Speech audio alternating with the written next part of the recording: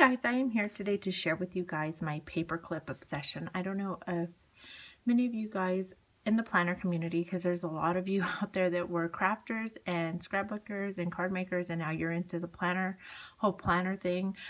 So I jumped on the planner bandwagon about a year ago. I haven't really committed to doing full-blown every week planner videos, but I do like to use my planners. They keep me organized and I love them. So I just wanted to share with you guys, I have seen several videos out there, but not a whole lot, of your paperclip stash. Okay, I love washi tape. I don't have that big of a washi tape stash, but like my thing is paper clips. I don't even hardly use paper clips in my planners, but I like to have them. I don't know why.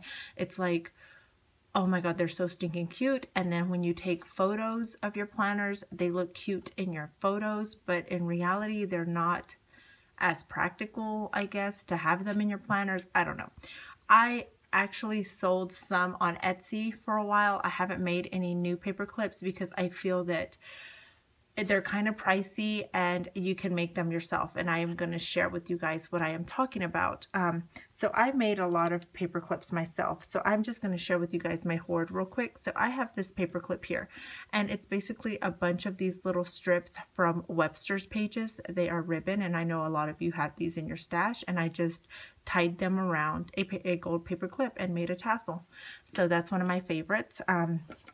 I also had this one, and this is a rosette that I made for Halloween, and then I do put the felt on the back. Sometimes I cut it out pretty nice, and then sometimes I just cut it out in a hurry and glue it on the back. So all you need is a paper clip and hot glue and an embellishment, and you can make your own paper clip. So there's that one there.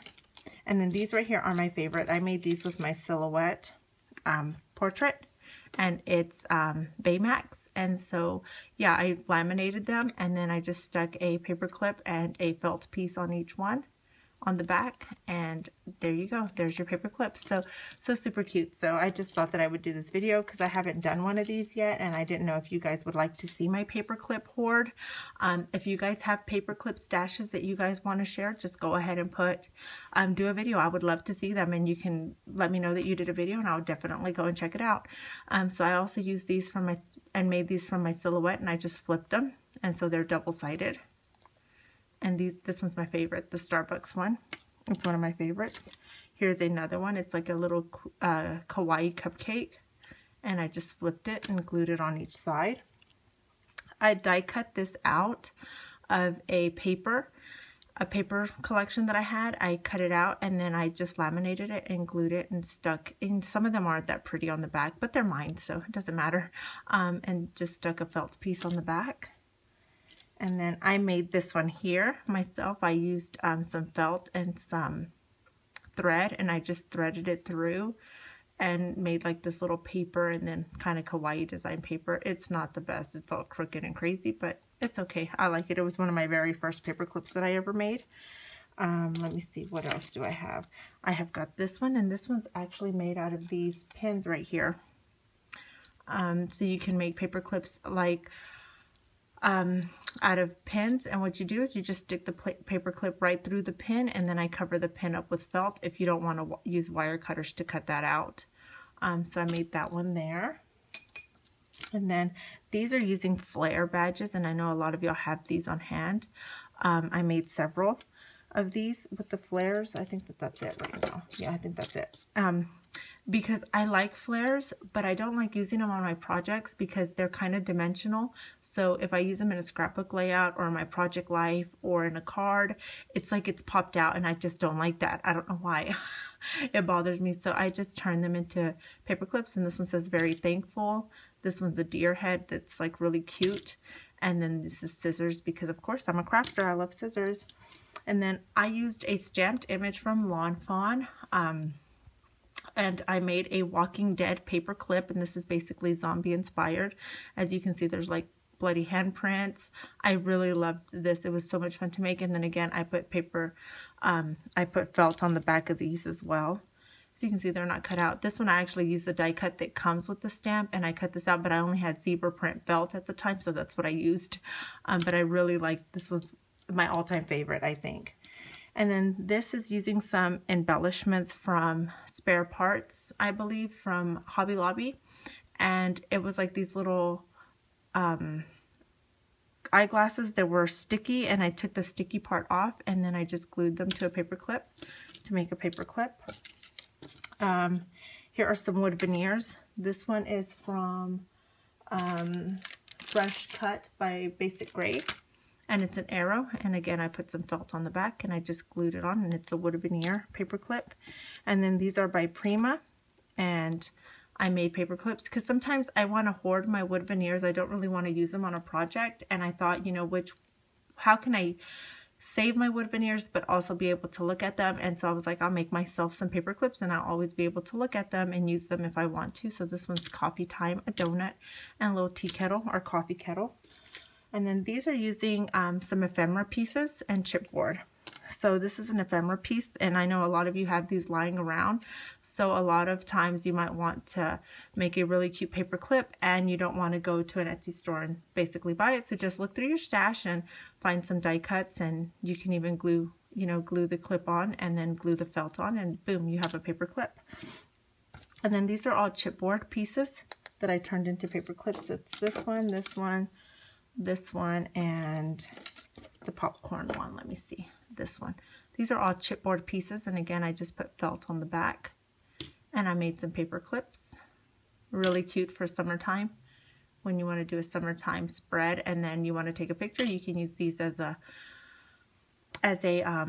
what is it, photo prompt, not a prompt, but like kind of like a little prop in your photos. And so far that's my collection right here. But then I've got this one, and this one is actually from an American Craft sticker, and as you can see I got some glue there. But I basically took the little spongy part off, the foam dot, and then I stuck this in between the two layers. There's two layers in there, and I made myself a paper clip for Valentine's Day. And then this is just a cabochon, and I just glued it on. I didn't even put it back on it, just glued it onto a paper clip. And then here are some little banners that I made. And this one's using the Dear Lizzie ephemera pieces, and I just glued it and put a felt on the back. And then this one I just glued it. I didn't even put a felt on the back of this one.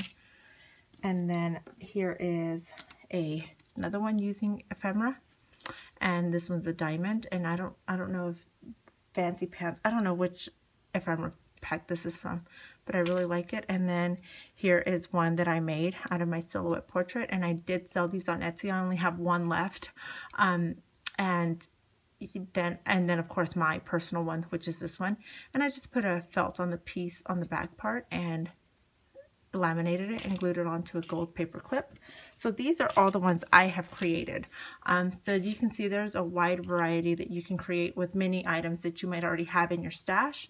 Very simple, quick, and fun to make so that you can use them as props for your planner videos or your Instagram photos or Facebook photos for your planners. So these are the ones that I have made, and then I have the ones that I have been given. So I was given these, and I believe it might have been Crafty Irina that gave me these. I'm not too sure, but she made these out of stickers, and they're really cute. I like this one. She made several. I have a ton, but I have those put up with my Halloween stuff. These were made by Sabrina Ann, and they're really cute. And then I had this one. I don't remember who made this, but I glued it onto a paper clip myself because I really liked the little ghost and the bottle cap. And you see here's another one, and then here's this one that was given to me in a pocket letter, and this one that was given to me in a pocket letter. So these are all my paper clips. I think I have a problem. If you guys want to share your paper clip hoards, go ahead and do so. It's so fun. I love paper clips. They're like my favorite. And there's so many different ways that you can make some, and from things that you already have on hand. So yeah, definitely fun to make your own paper clips. I mean, it's fun to buy them too, because some people make really cute felt ones, and I mean, those are so super cute. But I mean, I don't really use paper clips a lot. I just like to use them when I do photos of my planners. So for me to make my own, I think is a whole lot cheaper and a whole lot simpler. So yeah, thank you all so much for watching. I hope that you guys share with me your paper clips. You can tag me at on Instagram at Cindy4Kiddos, or on here on YouTube, just send me a message. Say, hey, I got a video up of my paper clips. Go and check them out. So yeah, thank you all so much for watching, and I will talk to you later. Bye-bye.